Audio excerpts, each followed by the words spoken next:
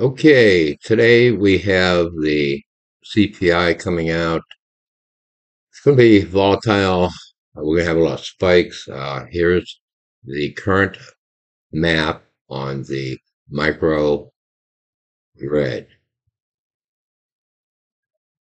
The setup would be on the 30-minute time frame. We have a slider reversal down. Okay, one discovery.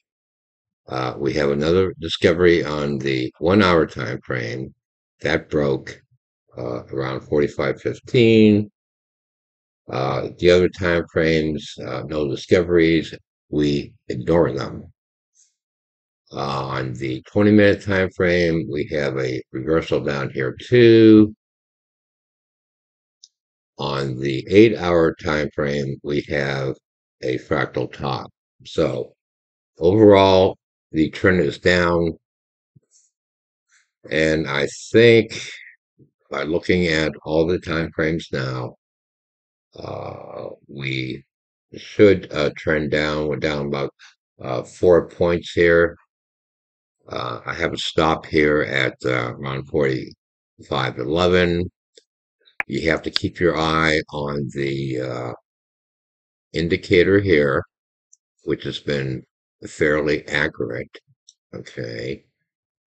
We had a bottom here, a bottom here, a top here.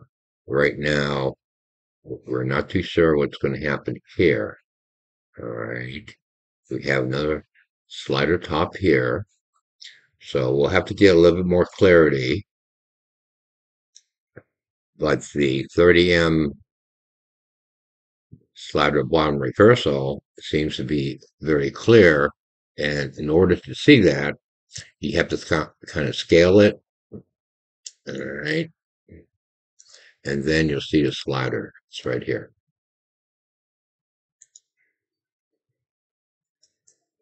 So we can go with that and we'll find out what happens. There's about a 4 point risk here, which is acceptable. If we can't find another entry point, we have the entire day. But right now, um, it does look bearish. So I'm looking for a turn down here. Uh, Naturally, if we go above the fractal top here, it will go higher. But right now, it appears to be holding here, and we have a stop here. So that's the fractal map for today on a CPI whenever it comes out. I'm not going to pay too much attention to that. You have to forget about the news and look at the fractals. Okay, now we seem to be going up here. But again, this is pretty accurate when you're matching up the fractal top here. And that's all we have as of right now. And if something happens, I'll do a post. Anchor Nikki, signing off.